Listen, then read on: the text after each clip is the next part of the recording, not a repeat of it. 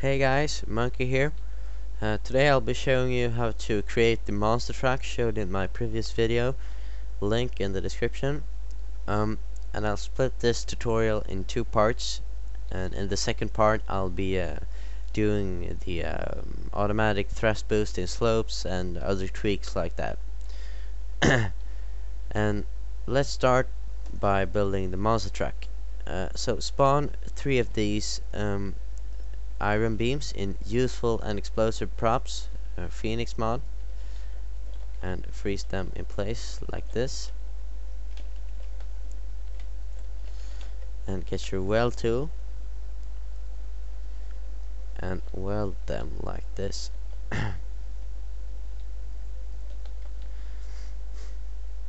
I'll be speeding this up a bit, otherwise this will take forever.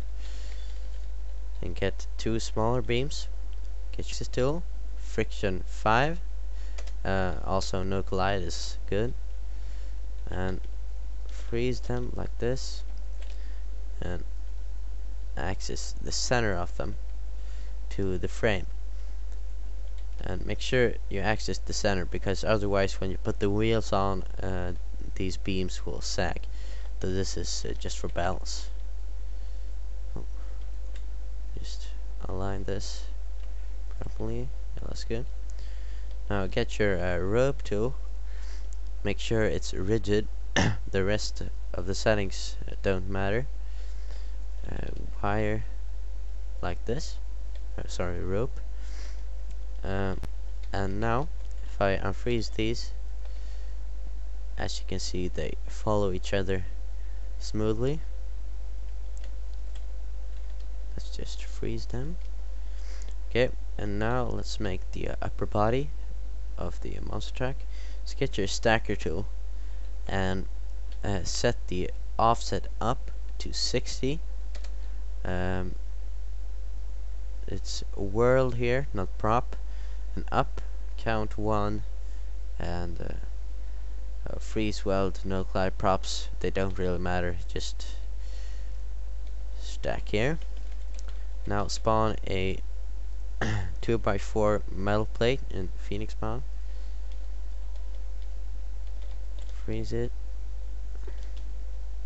and weld 1 step in from the edge so it's aligned properly. Freeze the plate and get your remover tool and remove that. So now we have a perfectly aligned plate. Okay, now go to useful and explosive props and spawn the 4 of these smallest iron beams and freeze them like this, and get your easy weld tool and just weld these. Now go to wire and down to physics and hydraulic. Make sure fixed is checked, and I'll make mine a little thicker. And on the front you can just 2 steps in from the edge and right click, and they will go straight down. And place the controller, same here. And on the back it's a little bit trickier. Just place it like that. Control there. Just make sure the back ones are the same as each other. The rest doesn't really matter. And get that there. Yeah, that's fine. Place controller. Okay, if I unfreeze this, you can see it flexes pretty good, but it's leaning a little bit forward, so we'll fix that. Get a constant value, 1 value. I think 85 will be a pretty good value. Place that there. Get your wire tool and wire the length of the hydraulics to the constant value. As you can see, it's flat, but it's a little bit off on the back, but we'll add more weight there soon, so that's fine. Okay, let's just put this a little bit higher up. Whoops, sorry.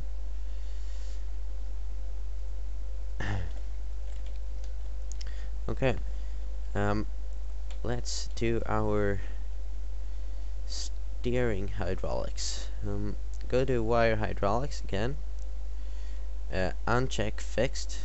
I'll just make these a little thinner and put the hydraulics like this. To the center of this beam, place controller, and oh, sorry. Make sure these beams are as straight as possible.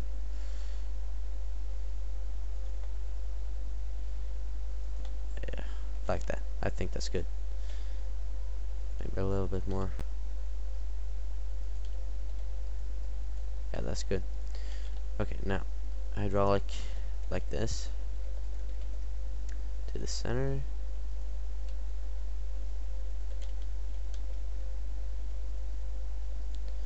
Okay, and as you can see, the lengths are pretty much alike: 84.05, 84.23. That's good enough for us. So we'll just round that to 84. And now let's spawn something to sit on. So go to general construction, films, and spawn a little cube like this. So that was a little bit big. Well, that's fine. Just weld that to the plate.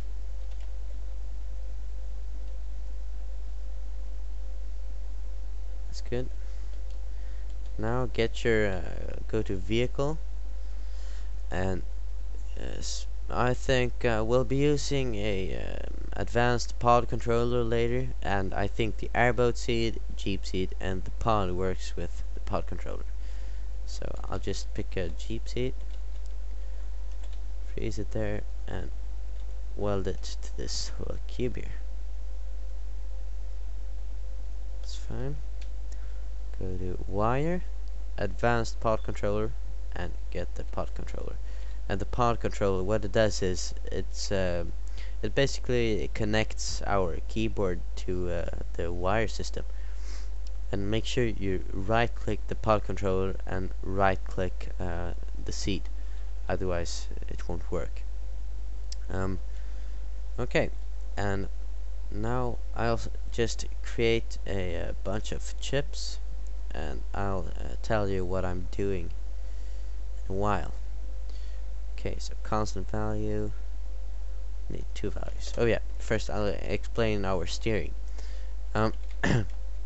When we'll be the steering will be with the A, W, S, and D keys, and what will happen is that when we, for example, when we turn left, we will press A, and when we turn left, we want this beam to turn this way, and that is essentially the hydraulic length being shorter.